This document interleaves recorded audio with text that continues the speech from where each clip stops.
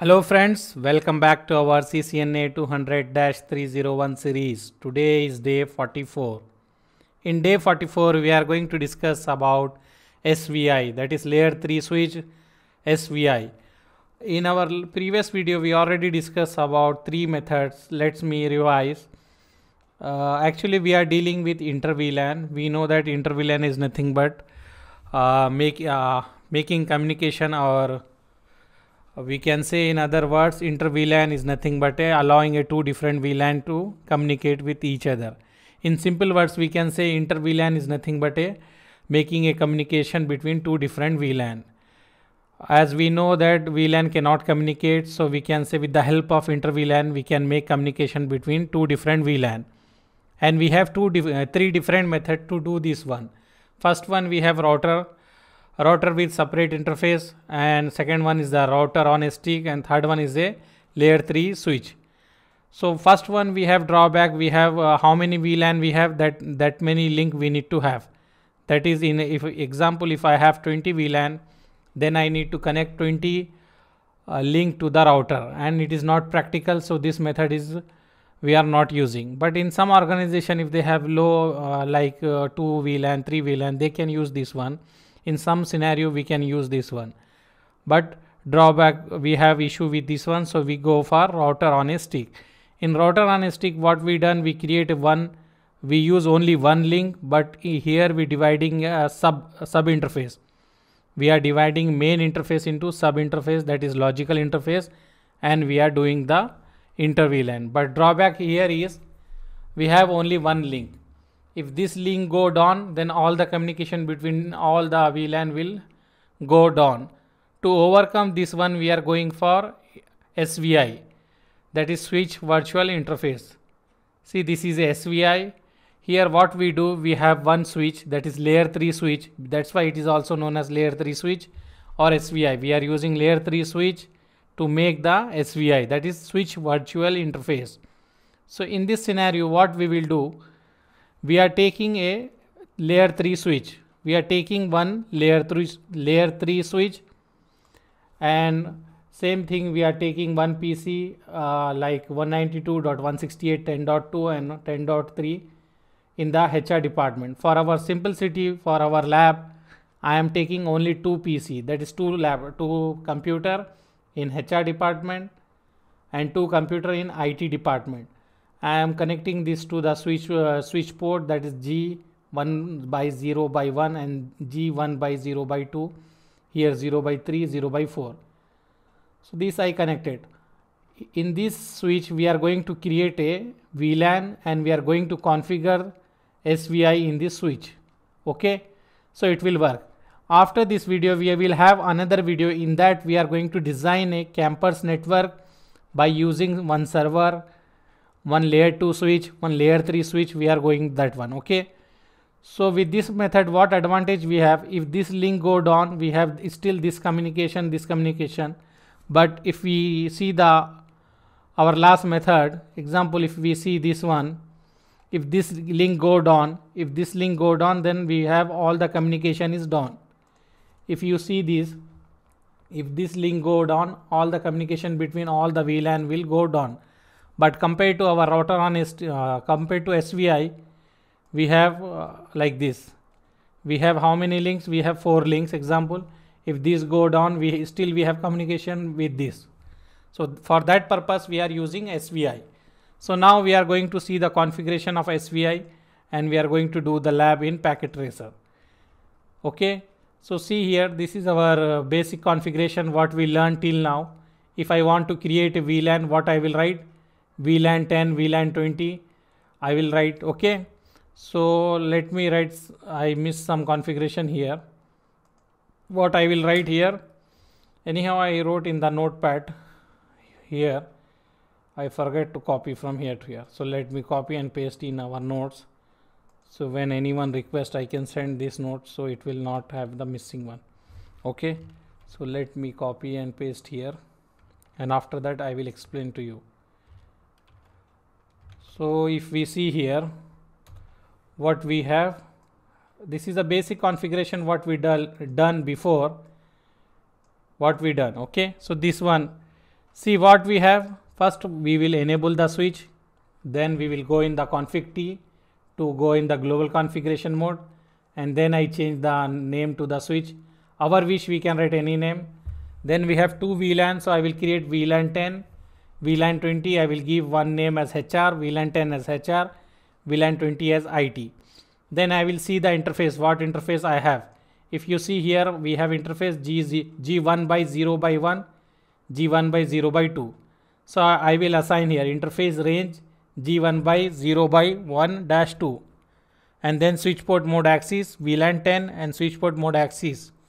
This is our basic configuration we done in our last video, and from in our old video, in previous video, we already covered this one. If you have confusion or any query, any doubts, you can see that video. Okay. So now we assign this to IT. Now we need to look for other also. This configuration we done from here to here. So now I am going to do this configuration. So I will look. This is IT department. This is connected to 1 by 0 by 3, 1 by 0 by 4. So how I can write? I will write int range G1 by 0 by 3 dash 4. Then switch port mode axis VLAN 20 and switch port mode axis. So this is a configuration we learn already.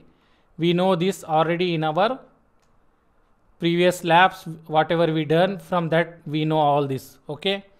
This is a new thing we are going to learn. This is a SVI configuration. So first thing, this is a layer 3 switch. In this layer 3 switch, routing is disabled by default. So we need to first enable the routing. So what we will write? IP routing. IP routing. If we forget to write this one, we will have the issue. So first of all, we need to enable the routing. So we will write IP routing, then interface VLAN 10, and then we will assign the IP address 192.168.10.1 and subnet mask no shut.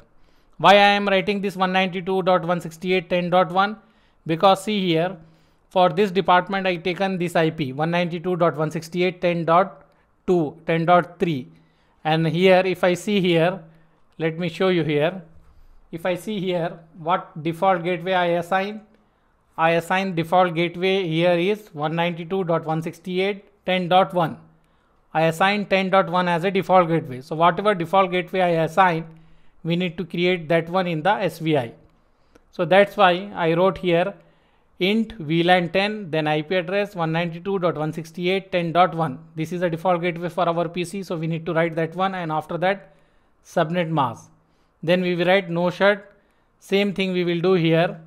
What we will do? We will write int VLAN 10, that is VLAN number, whatever number we are giving 20, so we will follow same thing. Then IP address 192.168.20.1, and then subnet mask no shut.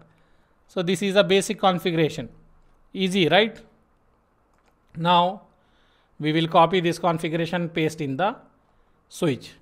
So first I will copy from here. This is a switch configuration. I will copy this. Then I will go in the packet tracer. I will open this. I will go in the CLI. See here, device must be power on. So this is power off. We need to go and power on. How we will power on? We will put the power here. This is a AC power supply. I will drag and I will put here. I will take one more. I will keep here. So we have now power supply. Then I will click CLI. Then this switch is loading. We need to wait. Then press enter. Now we will do configuration. I will write no. Now I am going to paste the configuration whatever we wrote. See here, no issue. Here we change the name to the switch, that is multi switch. Then we create a VLAN 10 and we give an HR name as HR. Then we create a VLAN 20 and we give name as IT. Then we assign the port from here to here. Then again we assign the port to the other VLAN. So this our configuration done. If I want to check what I can do, I can write show VLAN brief. So with this one we can check. I have two VLAN now, that is VLAN 10, VLAN 20, and this port are assigned to VLAN 10 and this port are assigned to VLAN 20. Okay, this is the configuration for VLAN done. Now if we ping, it will not work because still it is not routing feature is not enabled and we did not done inter-vlan. This is a normal VLAN we created. If we want to check communication is happening or not, we can do. How we will do? We will go in the computer and we will ping 192.168.20.4 20.4 because this IP address is 20.4. So we will check request timeout because they both are in different IP address, different class, different network. 192.168.10.2, this is 20.2. So both are in different network, same class but different network. So they cannot communicate, and they are in the different VLAN also. See here what I wrote. This interface is in HR department and default gateway is 192.168.10.1, and these are the IT department, default gateway is 20.1, this one. So they both are in different VLAN, they cannot communicate. So now we are going to configure this one. Okay, so I will copy this. Before pasting this one, we need to go and enable the routing. Okay, so what I will do, I will go in the global configuration mode, then I will write IP routing. Now it is enable IP routing. So what I will do, I will paste the configuration, whatever configuration I copy here. This is a configuration to enable, to create a VLAN 10 and assign the IP address in the switch. So I will go here and I will paste the configuration. See here, we created a switch virtual interface. We created int VLAN 10 and we assigned the IP address and we wrote no shut. Same thing we done int VLAN 20 and we assigned the IP address and no shut. Okay, so now we can write show run and we can check the configuration. If we see here, this is the interface what we assign, and if we same thing here, same thing whatever interface we assign. If we go down, see here, we can see we created a VLAN 10 and we assigned the IP address, and if we see here, we created a VLAN 20 and we assigned the IP address. Okay, so 2 VLAN we done. So now if we see show IP interface brief, we will have here, see here, this is a VLAN whatever we created and we assign the IP address. So our configuration is okay. Now we can save the configuration. I will write WR to save the configuration. Now what we can do, now we can ping and start, we can ping. So if I open this one and if I open this PC, the one which we are pinging before, it is not working. I will do same thing here now. So let's see reply will come or not. Okay, first one it will go for ARP and then reply is coming. So our lab is successful done. If you see here, our lab successful done. 2 different departments cannot communicate before, now they are communicating with each other. Okay, so with the help of inter-vlan, that is SVI, we created a SVI, and with the help of SVI 2 different departments is communicating. So this is our lab successful done. What we done, we created a interface VLAN 10 and we assigned the IP address and no shut. Same thing we done for interface 20. Means in our in this lab what we done, we taken multi-layer switch. That switch is working switch as well as router, and we enable the router features and we assign the IP address. Okay, by using the command IP routing, we enable the routing feature in the switch. So this is a basic lab for SVI.